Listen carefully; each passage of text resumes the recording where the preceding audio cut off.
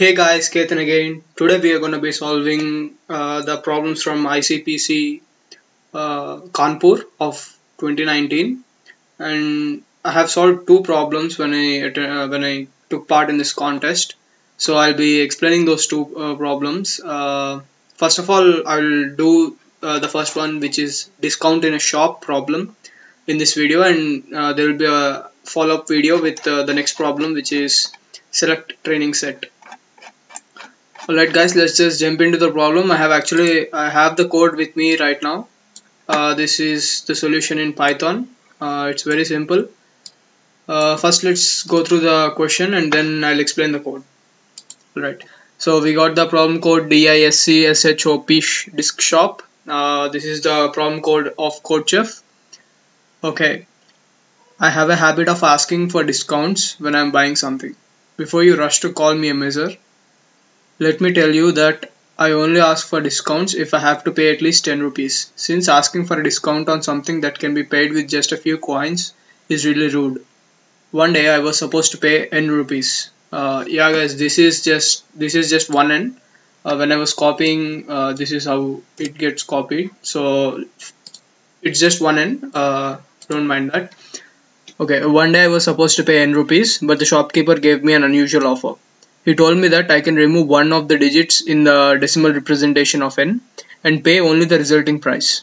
I am trying to figure out the minimum price I have to pay if I choose the digits to remove optimally. Would you help me please? Note that the resulting number after removing digit is also allowed to have leading zeros. Okay, so I'll take this example and example input and output, and I'll explain this guys.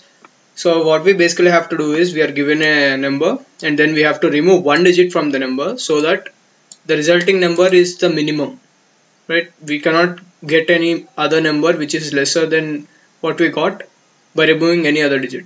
For example, let's take 132. If we remove 1 from this, the remaining number will be 3 and 2, right? So 3 2 is 32. So that's one of the options, and then we can remove 3, which will give us 1 2, which is 12. 12 is less than 32, that's second option, and then we can remove 2, which will give us 13, which is the third option. So we got 32, 12 and 13. Now we have to select the 12 and output it as our answer. Okay, it's very straightforward. So we basically have to remove only one digit so that we'll get the right answer. Okay, so yeah, I'll show you my code and how I solve this problem. Yeah, so first of all we take the input t equals to int of input. Now this is the test cases. We'll get how many test cases are there, and then we'll just run a loop for the test cases, and then take each number as a string. Instead of taking it as a number, we're taking it as a string, right? And then we created an empty list named L, and we also need to find out the size of the string. Now how many characters are there in the string, right? So we are basically finding out what digit number it is. For example, 21 is two digit number, 132 is 3 digit number, and 104 is also a 3 digit number, right? So we'll get n equal to 2 in the first case and 3 in the second and third cases, right? And now we are running it through a loop. We are running an index I through the range n.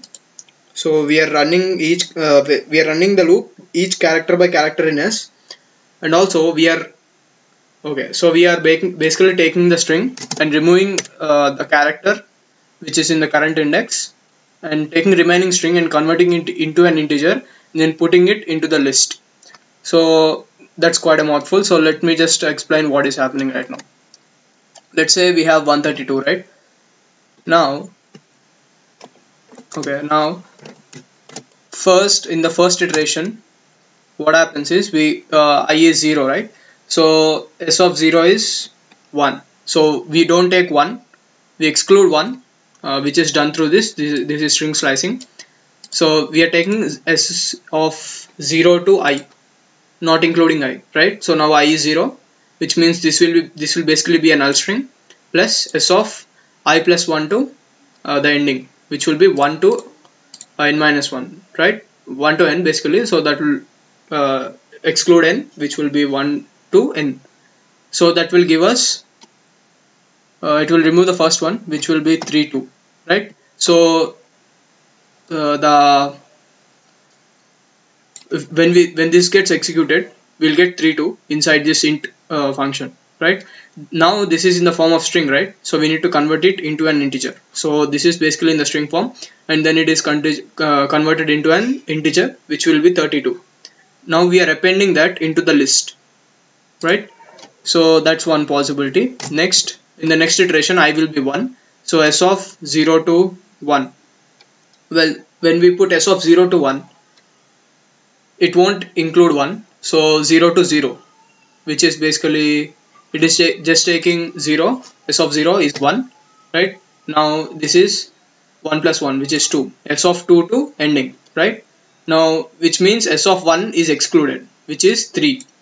So 3 is excluded, so we get 1 and 2, right? So 1 2, we got 1 2 in the second iteration. It is converted into an integer and then put into the list, right? Again, next one, we get I is 2, which is this one. So we can exclude this and we get 1 and 3, right? So we got 1 3. So these three are in the list right now. Okay, now there's this really cool thing in Python. We can just find out the minimum value in a list, if it is an integer or, well, basically any data type which can be on which we can use this operand, right? If we can check if it is greater than or not, we can use minimum function or maximum function. So using that function, we can just get the minimum of these, which will be 12. So we'll get that and we'll just print it out. Okay guys, so that's, I know there are like other ways to do it, but this is how I did it in the contest, and this is fairly simple, guys. So yeah, it worked out, and I have actually solved this problem and I submitted it, and it's working fine. Okay guys, okay, thank you for watching, and if you have any doubts, please put them in the comments so that I can address them. And yeah, if you like the video, please hit the like button and share it with your friends so that they can also learn something. If they don't know how to solve this problem, you'll be helping them a lot. And subscribe if you want to learn more stuff. And I'm not an expert in this, I'm also just kind of a beginner, just trying to solve as many as I can, and yeah, documenting my journey, you could say, so that it will be helpful to others. Thank you guys, thank you for watching.